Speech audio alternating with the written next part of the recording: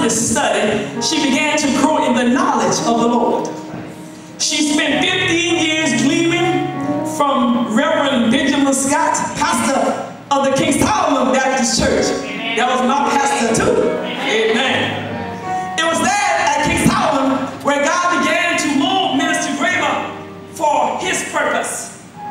She was an active part of the youth ministry and was then later given an opportunity to serve as the church minister of music.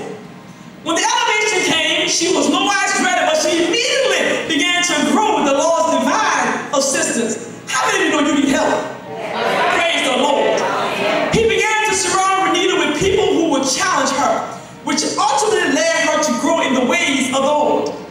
God has always done just that for her. Whatever assignment he gave her, he put people in her life that would help to get her ready. The Lord spoke.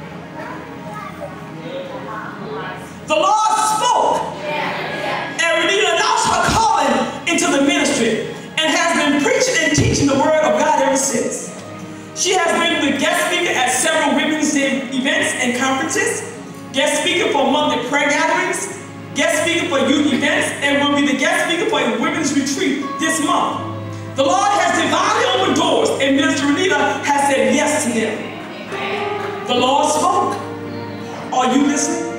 The Lord spoke, and Renita found in the audience on one worshipers. Praise the Lord.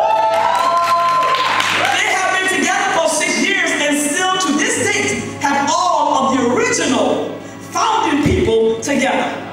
Collectively, they created an atmosphere for God to dwell and manifest himself. They host conferences encouraging others to seek a new level of worship in their lives and accepted engagements to minister through song in many different types of venues. Renita's message is clear. Being in the presence of God is a place that is necessary, for it brings change to every situation. In December of this year, an act divinely orchestrated by God, she has been given an opportunity to travel to Ethiopia and Africa. She's invited to preach the word of God and conduct workshops on praise and worship at churches and orphanages in Addis Ababa and Jimma. Praise the Lord. Along with her, the audience of one worshipers, First Lady Matthews, Minister Timothy Dunn, and his wife will travel as well. The Lord spoke again. And in early February of this year, she, along with other leaders, birthed Fusion Youth Outreach Ministry, a ministry designed specifically to meet the needs of the youth and young adults. This group meets every other Thursday here at Riverlands Christian Center and has effectively done just what the Lord said it would do. Presently, Renita sits under the Word of God here at Riverlands Christian Center and has grown tremendously under Pastor Paraloo's tutelage, along with several other wonderful men and women of God. Renita has devoted her life to be a vessel for the Lord. I want to be used by the Lord. A willing vessel. She has presented herself to the Lord. It is and always has been about kingdom ministry. Whatever way or to what capacity, her answer is yes, Lord.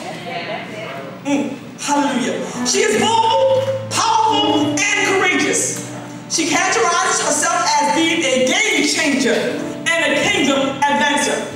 She constantly says there are no limits and no borders in this first realm for the people who walk in the footsteps of Christ. It's all about the kingdom of God. Hallelujah. I'm closing now. Renita has been married to her God-sent husband, Winston Graber Jr., for 14 years. And to this union, there's a son, Winston Paul Graber III. Praise the Lord. She is an educator in the St. James Parish school system with 27 years of service.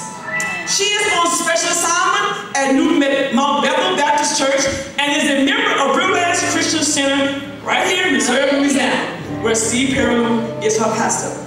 Now I want you to join